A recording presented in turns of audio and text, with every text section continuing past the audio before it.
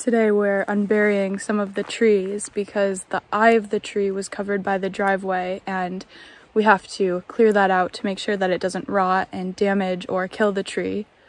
The eye of the tree is where the tree kind of juts out at the bottom. It's right where the tree is touching the ground. It's really tough to dig in this gravel because there's a ton of big rocks, so the shovel can just end up hitting right into them, so you have to hit it all with the pickaxe first. It's such a good workout. You feel so good once you get a tree done, and we'll be able to use all of this as fill for leveling out some of the trails and making it easier to get down to the cabin. We've just been taking wheelbarrow loads.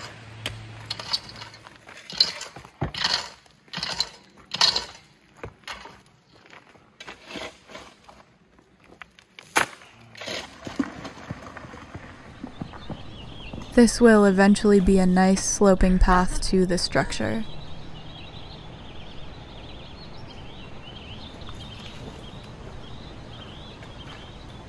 Can't see it from over there.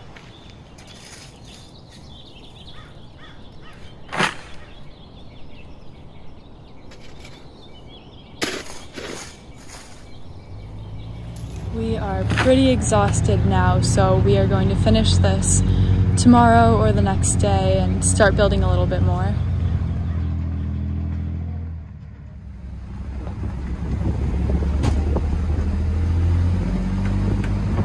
think I'm gonna ratchet these.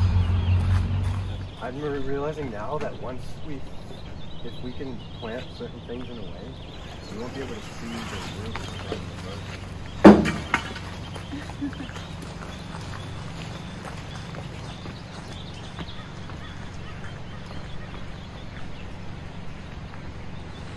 There's a line of dogwood trees along the driveway, and the one behind me didn't make it, so I'm going to take it out of the soil and then dig a really big hole so we can put in a new tree. The tree is going to be a weeping cherry, and it's so beautiful. All of the branches hang down and it'll turn pink in the spring.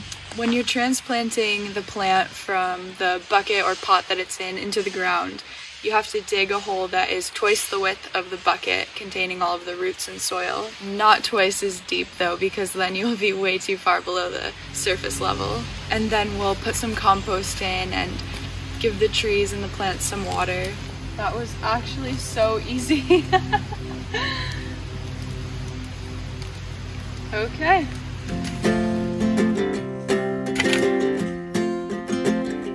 We got time on our side when I stayed home.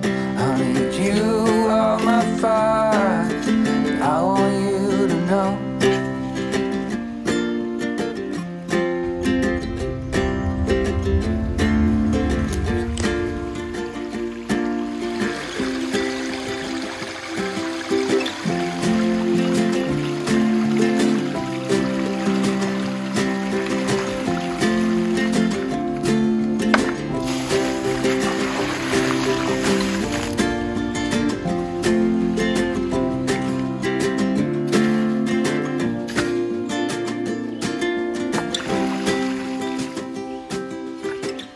And then once the tree was in, we planted rhododendrons by the entrance. We used stones from the gravel from back when we dug the eyes out of the tree to fill in some space before we would move on to adding compost.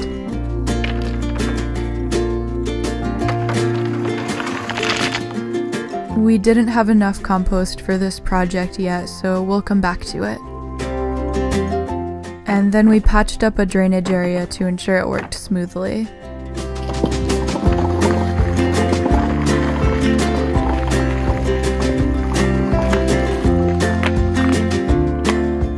And then some more digging and some more transplanting, but the cabin comes to life a little bit more with each new plant, and they're so beautiful.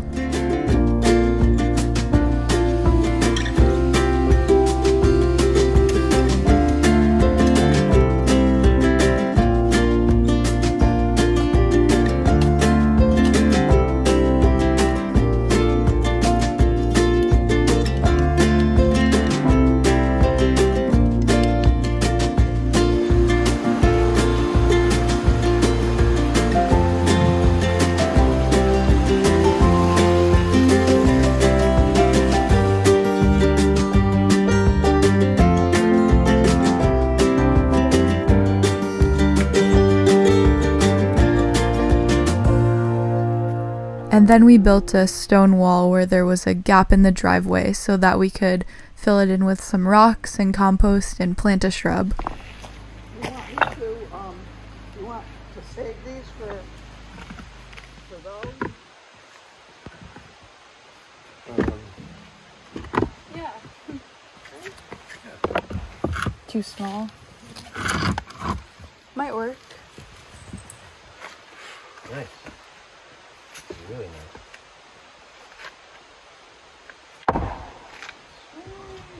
Yeah. Beautiful. Kyle, look at this. Perfect. Literally like a puzzle piece right there.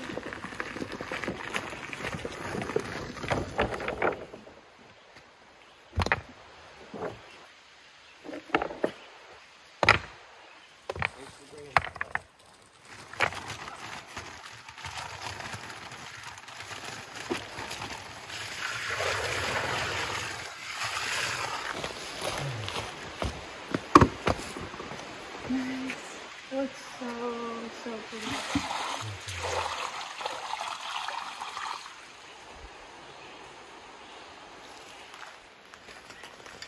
We've been getting so much rainfall here in New England. It's definitely not our typical July weather, but it did help us identify where we need to put drainage and how to slant the driveway so that everything drains the right way.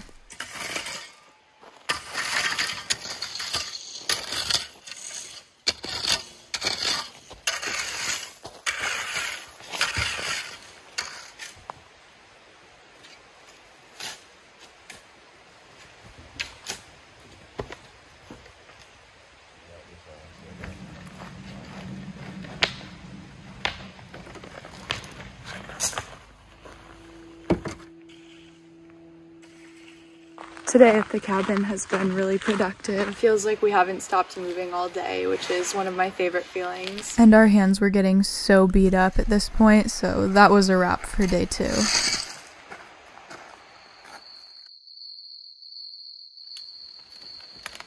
And then we got right back into it the next day.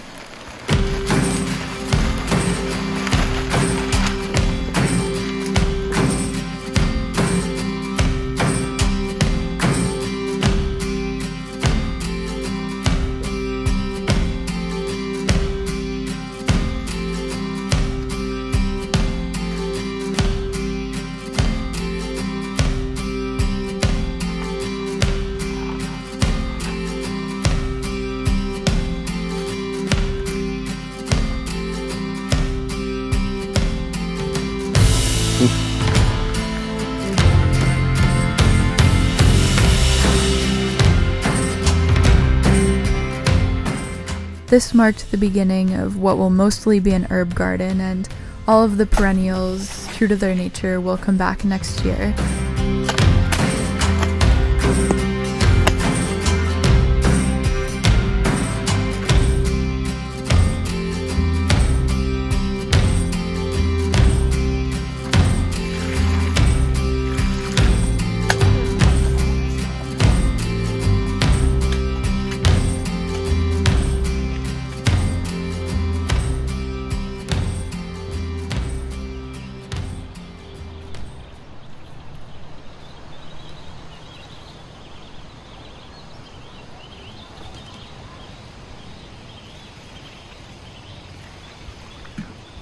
And after more planting, we got into another project, but first I had to move this scaffolding away from the porch. We wanted to have 2 stone walls encompassing rhododendrons on either side of the stairs, so they'll grow big over time and bloom bright with white flowers. In order to build a durable wall, you have to level the ground and then create a strong base layer with nice flat stones. Then you stagger the seams.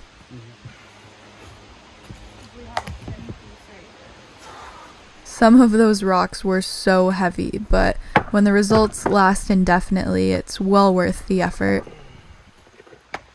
Honestly, Kyle is so good at this. He's fast and accurate and can lift a lot better than I can.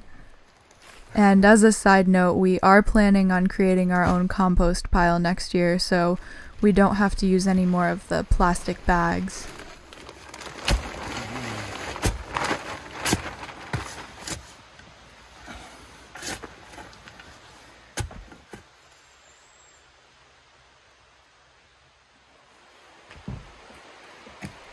And this is where the other stone wall will be. It makes this so much cozier. Yep, nice. You got the right edge out. That's nice.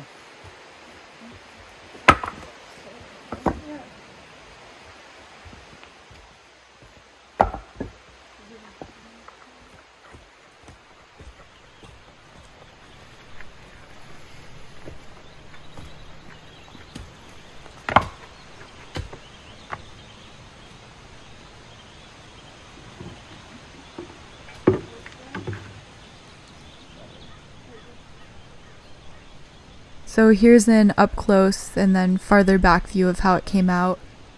We really love it. And then the next day things got pretty hectic, but in a good way.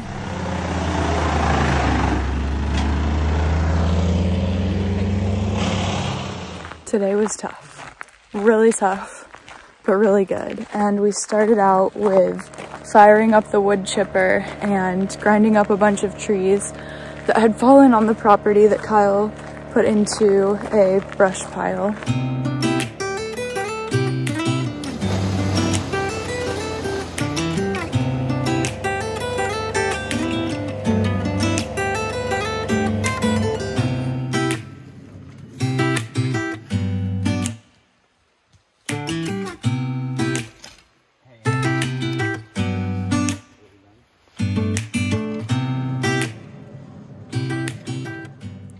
We've been using those wood chips to coat all of the gardens, and over time it will work as compost.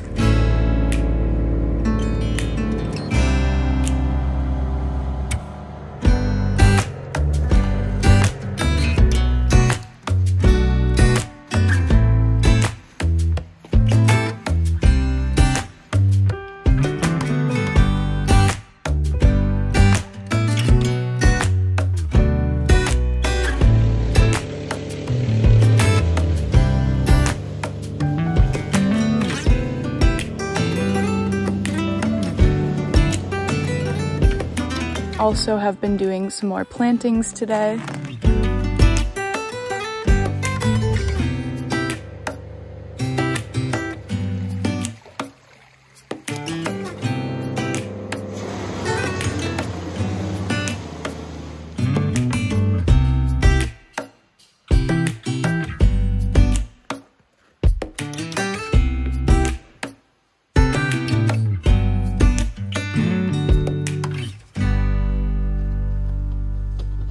Wasn't super sunny, but worked up a really good sweat, so naturally I had to go cool off in the river, which was extra icy today.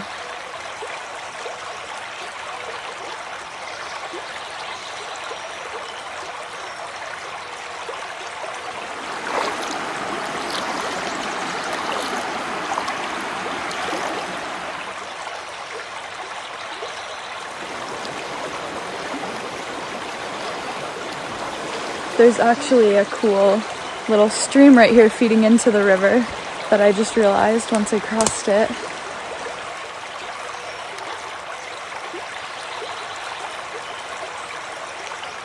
It feels so good to step through the squishy earth barefooted, and I do not even get grossed out by it anymore.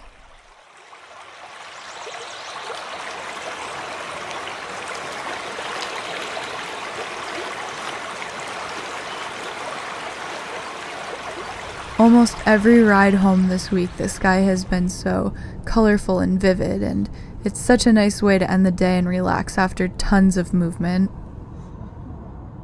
I just got to the cabin. It's still pretty early, but Kyle and Mason are right behind me. They're going to be up here in just a few minutes. They had to go to the store that we rented the wood chipper from because yesterday a log went into it that it did not like and it broke temporarily. It's fixed now, but We're going to be using the wood chipper again today so that we can keep creating nice layers on top of all of the areas where we've planted new things and just make it look really nice and tidy before we really dive into doing more of the structure work. I love getting up here so early because everything is still a little chilly and there's dew on everything and there's birds chirping and you can really hear them nice and loud right in the morning. It's just really, really refreshing.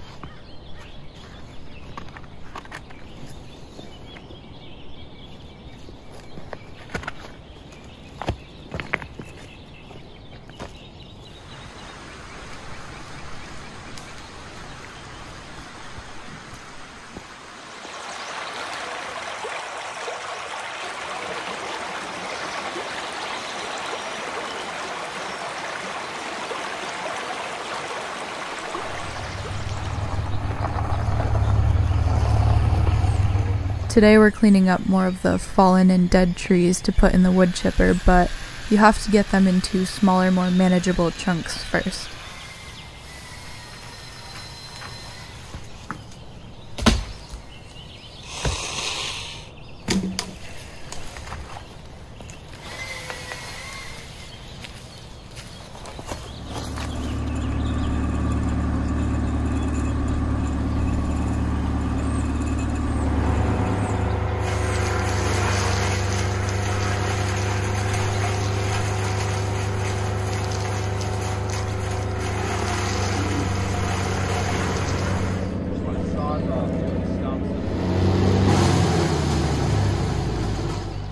It was pretty much all hands on deck, and while Kyle and Mason worked on chipping more logs, I would go and spread them around a bit and then rake the pine needles away from the driveway.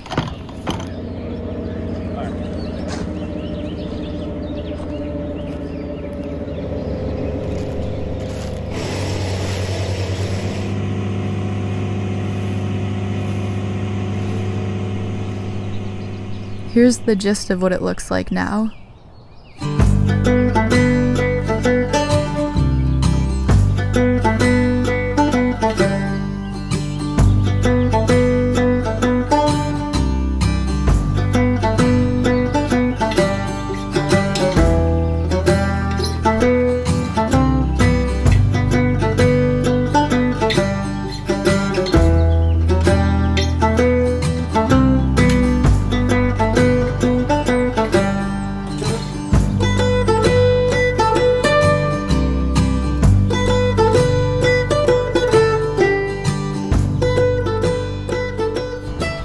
This entire week has been so productive and we've sweat our butts off, but it paid off and it was so fun documenting the entire process, and I can't wait to keep doing more because we have so much on the to-do list. I mean, we still have to chip away at the cabin exterior and interior. We haven't even gotten that far into that, so I'm really excited to show you all what we get into.